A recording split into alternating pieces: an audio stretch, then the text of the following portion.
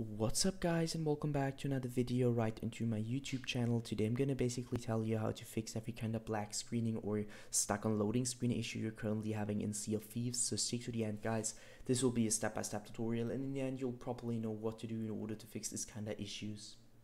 Before we start right into the video, I just want to let you guys know that I would really appreciate it if you would just leave a like, a comment, or a subscription right into my YouTube channel. It would really make my day and help me out as a little YouTuber as I am. Especially subscribing would be such a big support for me guys. You would support my work on YouTube a little bit, and I'm gonna really be thankful for that, and I'm gonna thank you for that. So anyways, I would just say let's get right started.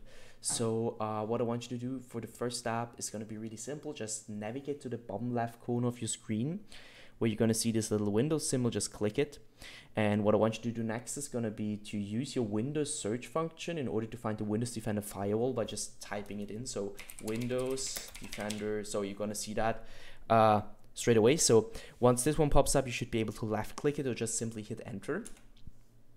Once this tab pops up, I want you to navigate to the top left corner of your screen, clicking onto allow an app or feature through Windows Defender firewall.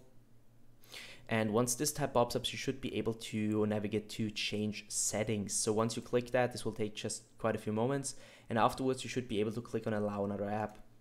Once you click that, you should be able to click on browse, and I can't really tell you now where it is located because on every single PC it's located somewhere different, or just you need to search it for yourself. So search for Sea of Thieves and just click on open once you found it, and afterwards click on add, and boom guys, this should be it. I hope I could actually help you out of this one. If it was like that, just leave a like, a comment, or a subscription.